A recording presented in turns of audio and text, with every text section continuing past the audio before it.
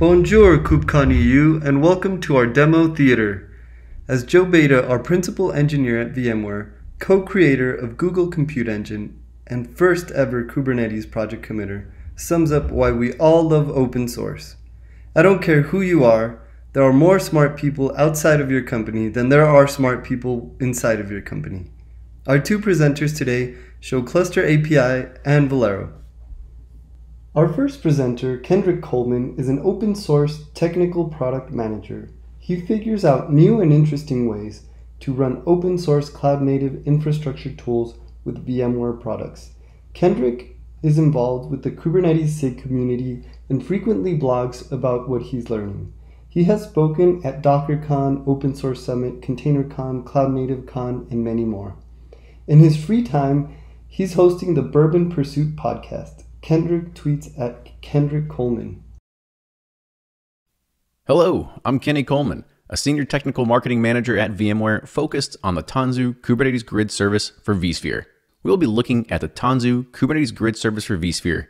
Before getting started and using the service, it's good to have an understanding of the Kubernetes architecture and the underlying technology that is making all this possible.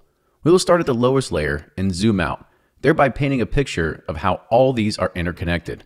This is an introduction and not a deep dive into the individual components, such as networking or storage, but it is meant to be a high-level overview for anyone getting started. There are multiple layers in this architecture. First is taking a look at the Kubernetes architecture.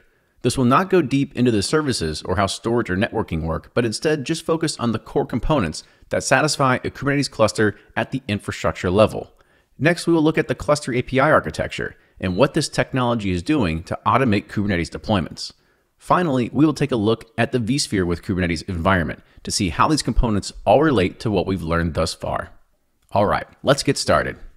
At the end of the day, what is it that we're trying to accomplish? Well, it's to get this containerized application running. If you're watching this, then it's likely you're already familiar with what a container is and as well as a container runtime. Kubernetes adds a topology and combines features to make it one of the best suited container schedulers available. In the context of Kubernetes, a container is not the lowest level object. Instead, it's the pod. A pod can have one or more containers within it. If you have an application that has multiple services or layers that all have their own container, the pod doesn't have to make up the entire application. The application can be spread out amongst multiple pods or even across traditional virtual machines as well. Kubernetes gives you the flexibility to architect the application that best fits your environment and needs. A pod has to run somewhere, and this is the first part of where the Kubernetes infrastructure layer comes into play with the Kubernetes worker or node. The Kubernetes infrastructure is made up of only a few pieces, but just like the vSphere ESXi hosts that are responsible for running your virtualized applications, Kubernetes workers are responsible for running your containerized applications. The Kubernetes worker can run multiple pods, and the size and the amount of the pods that can run on a worker are going to depend on the size of the worker itself. This is analogous to what we experience with vSphere today on how big our ESXi hosts are. Next is the Kubernetes master or controller. Like vCenter, this is the brain of the Kubernetes deployment. It is packed with services that are required for keeping the cluster functioning and carries all the components for deploying applications to the workers themselves. The API server is the central communication hub. It provides REST-based services for the components to talk to one another, as well as user interaction when deploying applications. The API server provides the front end for the cluster by exposing the Kubernetes API. Internal components, such as the scheduler or the nodes, and external components, such as kubectl or API-driven systems, can all make calls to the API server. The Kubernetes Controller Manager is a service that watches the shared state of the cluster through the API server and makes changes attempting to move the current state towards a desired state. The Controller Manager runs all the Kubernetes reconciliation state machine services, and each controller provides a control loop that evaluates the current state of the system, compares the current state to the desired state, and then takes action to reconcile the differences. The scheduler is what will watch for new pods as they are requested and created.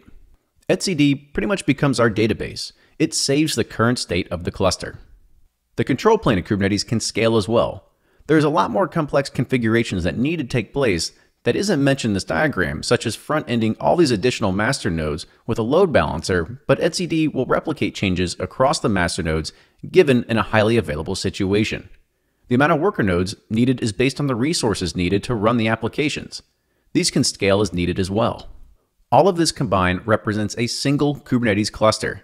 At the infrastructure level, these are all virtual machines running on top of vSphere. Now that we understand what a cluster is comprised of, we need to know how it's built. There are a lot of blogs and articles, GitHub repos, and tools available that cover everything from starting at the lowest level by installing individual services on Linux and creating TLS certificates, up to the highest point where everything is deployed automatically. There have been multiple attempts at delivering a single Kubernetes installer experience, but they're either tailored to a specific infrastructure provider, they were developed very early before Kubernetes began maturing, or they're proprietary solutions.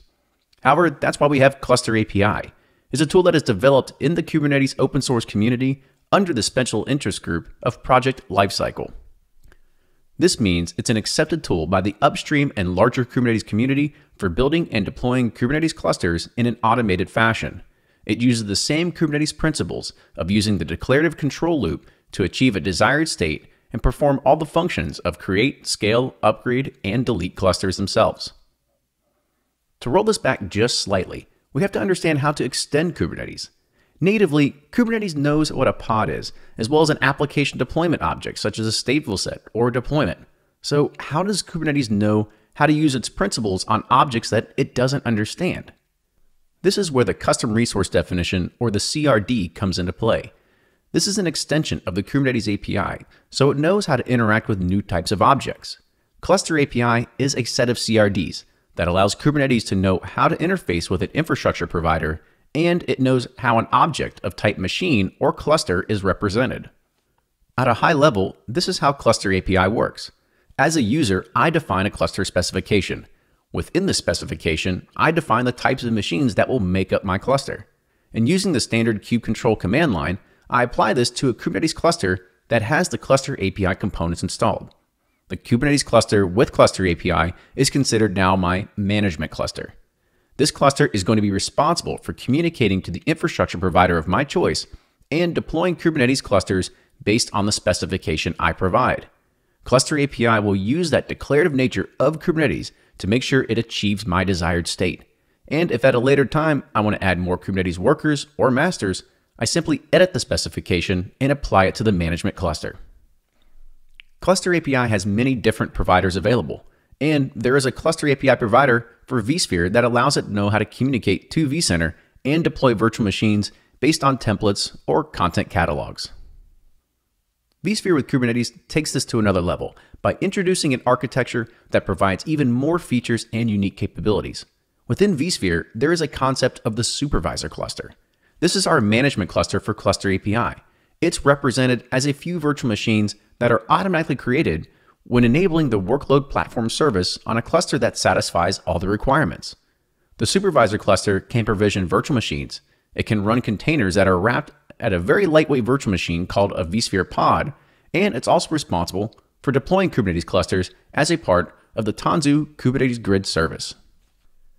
vSphere with Kubernetes has a concept of vSphere namespaces. Like Kubernetes or Linux namespaces, it defines a boundary or security context. A vSphere namespace is like a resource pool, but it can run multiple types of Kubernetes objects, such as virtual machines, vSphere pods, and even multiple Tanzu Kubernetes Grid service clusters. The namespaces also have role-based access control, which is inherited through vSphere single sign-on, and there's also resource and object limits that can be imposed. These limits give administrators the control over the namespaces and make sure applications do not take up more resources than allowed. Within vCenter, we can see that the compute cluster has passed all the tests required to enable the workload service, and the Supervisor Cluster virtual machines have been created. These virtual machines represent the Kubernetes and Cluster API management cluster. Each one has its own unique IP address, but through a leader election process, only one will be the interface needed to interact with any cluster or vSphere pod. This example shows a Tanzu Kubernetes Grid cluster. Without going through everything in depth, it's easy to understand the cluster specification and the types and amounts of virtual machines we want to represent a new Kubernetes cluster. After this specification is applied to the Supervisor Cluster, it will invoke the Cluster API components to achieve a desired end state. The Kubernetes master and worker nodes are represented as virtual machines within the namespace that was defined in the specification. Thanks for watching this video on the Tanzu Kubernetes Grid Service Architecture. Our next presenter, Keith, is a Senior Tech Marketing Architect for VMware Tanzu, working on all things Kubernetes. He has previous roles as a course developer and instructor, solutions engineer, systems architect, and has led R&D teams across Dell Technologies. He has written several white papers and reference architectures in the cloud-native and data analytics space. Keith is also a passionate V expert. He will be showing us how Velero can back up your Kubernetes clusters using Tanzu Mission Control. Hi, I'm Keith Lee, a technical marketing manager at VMware focused on Tanzu Mission Control. In this short video, I'm going to demonstrate the new data protection feature in VMware Tanzu Mission Control. This new feature allows operators to centrally manage data protection across their entire fleet of Kubernetes clusters. Tanzu Mission Control data protection is built on a solid open source foundation using the popular Velero project. Tanzu Mission Control installs and manages the lifecycle of Velero so you don't have to. Instead of operating Velero directly in every cluster, Tanzu Mission Control's UI, CLI, and API allows you to centrally create backups and restores of all your clusters, regardless of where they are located. You can back up and restore clusters, namespaces, and even groups of resources using Kubernetes label selectors. Tanzu Mission Control automatically passes these commands through its cluster agent technology, and Velero executes the backups, passing back status, errors, and full backup details. Okay, so let's get into the demo. Here in my production cluster group, I have a few Tanzu Kubernetes Grid clusters on vSphere and AWS. Tanzu Mission Control users can take advantage of data protection on any managed cluster, whether it was provisioned by Tanzu Mission Control or is attached, such as TKG, EKS, AKS, GKE, etc. Before I can enable data protection and perform a backup, I need to create an account credential for data protection. An account credential is a cloud provider account which Tanzu Mission Control uses for either lifecycle management of clusters, as seen here, or for data protection as we're going to create now. Creating this allows TMC to create and use S3 buckets to store the backups. You can create one or many data protection credentials. So we give it a name and it will create an AWS CloudFormation Stack template. Next, I'll log into my AWS console off screen and create a CloudFormation Stack using this template in which it will return an ARN, an Amazon resource name. And there we have a credential created. Now, let's enable data protection on a cluster. As we can see, it's showing data protection is not enabled on this cluster. So I click Enable Data Protection, and here we select the account credential we just created for data protection. What is happening now is that the Tanzu Mission Control cluster agent on the cluster now sees that data protection is to be enabled, and so it installs the extension which I said earlier is Velero. Here in the Workloads tab, we can see the Velero extension being installed on the cluster.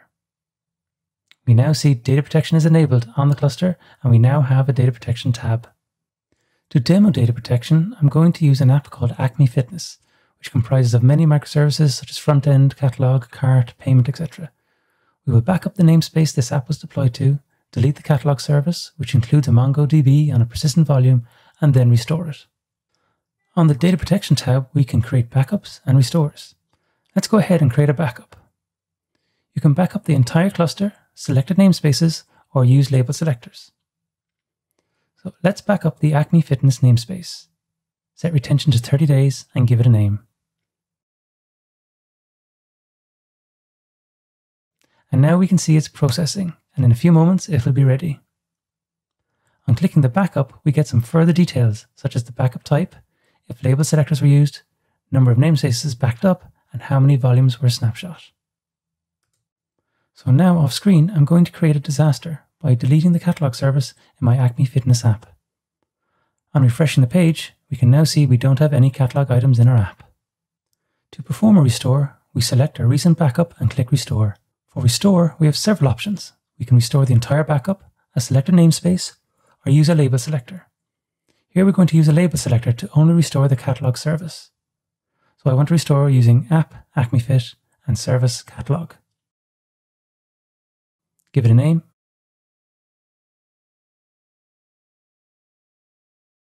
And click Restore. We see the restore processing, and in a few moments it shall be ready.